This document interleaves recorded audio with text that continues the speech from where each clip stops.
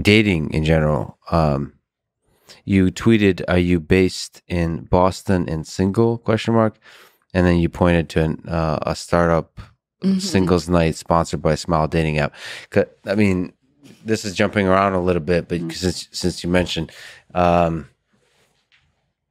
AI help solve this dating love problem?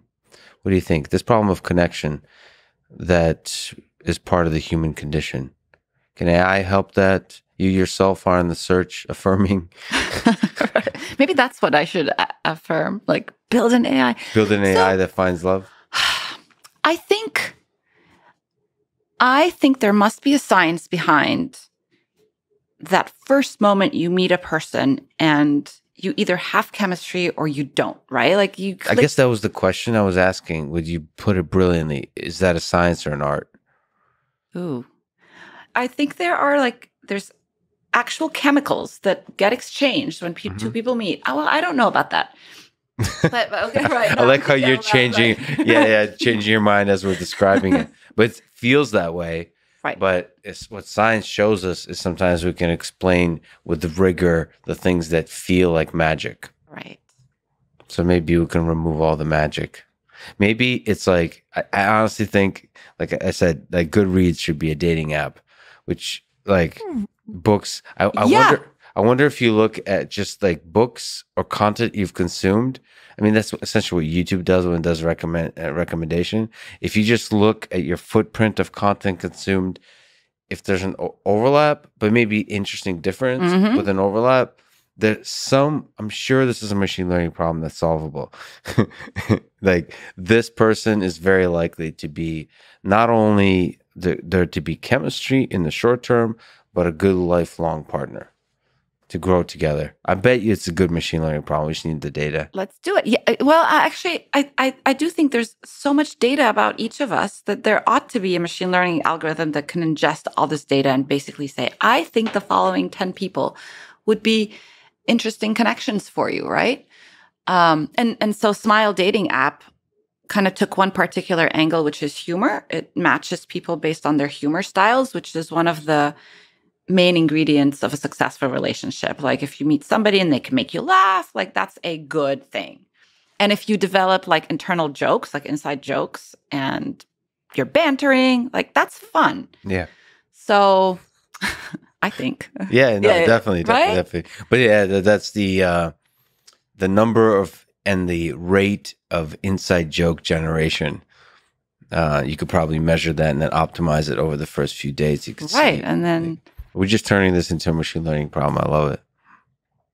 But for somebody like you who's exceptionally successful and busy, is there science to that aspect of dating? Is it tricky? Is there advice you can give? Oh my God, I'd give the worst advice. Well, I can tell you, like, I have a spreadsheet. Spreadsheet. That's great. Is that a good or a bad thing? Do you regret the spreadsheet? Well, I don't know. That's What's the name of the spreadsheet? Is it Love? It's the dating tracker or something. Dating tracker? It's very like Love tracker. Yeah. And there's a rating system, I'm sure. Yeah, there's like weights and stuff. And it's too close to home. Oh, is it? Do you also have Well, I don't have a spreadsheet, but I would, now that you say it, it seems like a good idea. Oh, no. Okay. Turning into data. Yeah, I do wish that somebody else had a spreadsheet about me.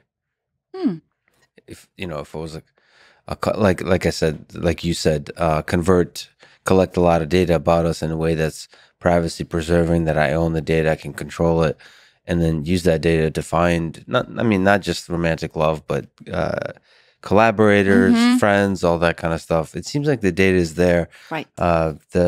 That's the problem social networks are trying to solve, but I think they're doing a really poor job. Even Facebook tried to get into a dating app business. And I think there's so many components to running a successful company that connects human beings. And part of that is, having engineers that care about the human side, right? As you know extremely well. It's not easy to find those, but you don't want just people that care about the human. They also have to be good engineers. So it's like you have to find this beautiful mix. And for some reason, just empirically speaking, people have not done a good job of that, of building companies like that. And it must mean that it's a difficult problem to solve. Dating apps, it seems difficult. Okay, Cupid, Tinder, all those kind of stuff.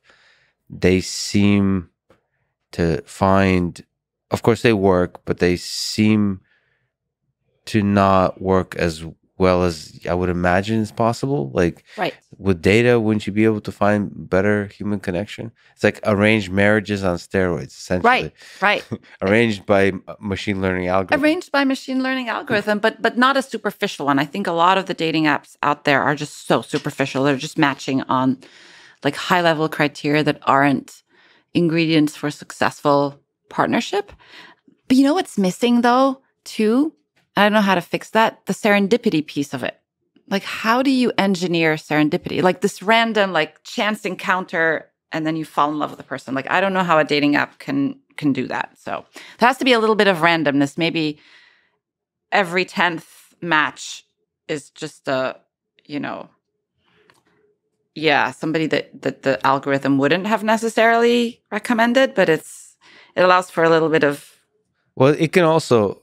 It can also trick you into thinking it's serendipity by like somehow showing you a tweet of a person that he thinks you'll match well with, but do it accidentally as part of another search. Right. And like you just notice it, like, and then you go down a rabbit hole and you connect them outside the app too. Like you connect with this person outside the app somehow. So it creates that moment of meeting. Of course, you have to think of, from an app perspective, how you can turn that into a business. But I think ultimately, a business that helps people find love in any way, like that's what Apple was about. Create products that people love. Right. That's beautiful. I mean, you're going to make money somehow. If you help people fall in love personally with the product, find self-love or love another human being, you're going to make money. Yeah. You're going to figure out a way to make money. I just feel like the dating apps often will optimize for something else than love.